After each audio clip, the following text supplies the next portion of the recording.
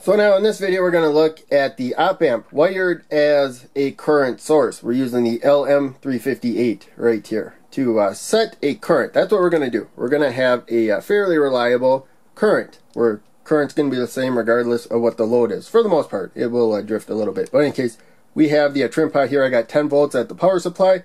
Trim pot halfway is 5 volts. That we're setting to the non-inverting input.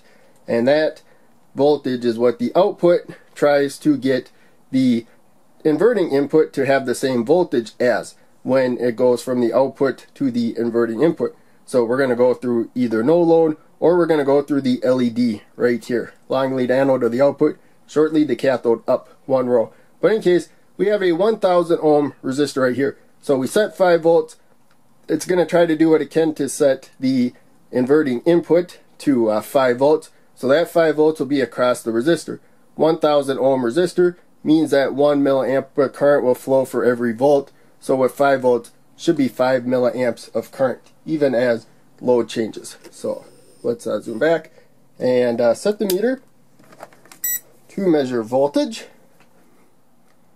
So at the supply, this is what's supplying the op amp anyways at this point, we have just a spec below 10 volts. Now we will look at the trim pot and you'll see there that we got 5 volts right there, just a spec higher. Now we're going to set the meter to measure current. I just have a milliamp setting there. Red probe stays in that spot. And I think you can measure up to 600 milliamps with this meter, but I can't find this meter anywhere anymore. It just kind of pops up once in a while, and so it's not really sold anymore. So in any case, there you can see we got about 5.5 milliamps at the output, going from the output to the inverting input and then through the resistor. Now we're going to put it through the LED. Remember, the short lead, the cathode, is above the long lead, the anode. So it's not perfectly the same current for whatever reason, but it's really close. Even though we went from no load at all to going through an LED, which is a lot of load compared to no load at all.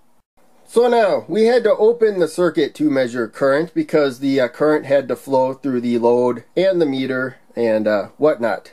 Now we're going to look at voltages. The voltages are what's really important here and understanding them. Now we have the LED, the cathode. I moved it from up there down to the inverting input. And as you can see, it's lit up. It has current flowing through it. Power supply set to 5 volts. And even the power supply says it's 5 milliamps right there. So sometimes that kind of drifts a little bit from where it is by about 1 milliamp or so. But looks like we're doing pretty good right there. Now we'll zoom back and look at voltages. So we already looked at the supply voltage of 10 volts. We'll just show that didn't change. I didn't turn the trim pot at all. So that voltage is the same. Now, as I said before, the inverting input where the resistor is plugged in, the output is doing the best it can to keep that voltage the same.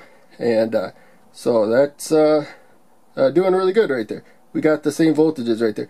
Now we're going to go to the output, and you're going to see the output is about 2 volts higher than the voltage at the inverting input. That's because it takes about 2 volts approximately for the LED to conduct and light up, and it drops that voltage. So that doesn't matter what the load is dropping, as long as the output can provide. This can probably go up to a little bit more than 8 volts. So we could power a blue LED, and that's about it. After that point, there's not enough supply voltage left anymore. You'll see that we still have at the output the 5 volts.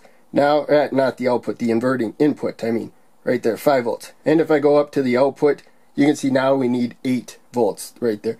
A little bit more, because the blue LED needs a little bit more voltage to get 5 milliamps of current through it.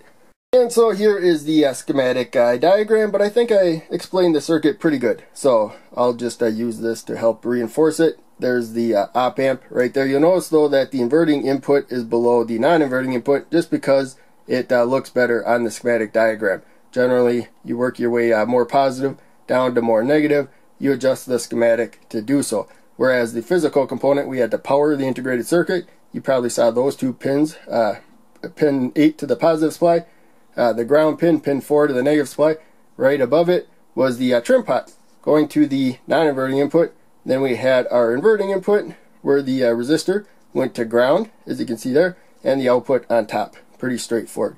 And so we had the resistor here. That is what set the current. As we said before, we used 5 volts, so we got 5 milliamps. Even as the load changed, and we saw that the output just had to raise the voltage more to overcome more load within its limits. So I put a little note down here.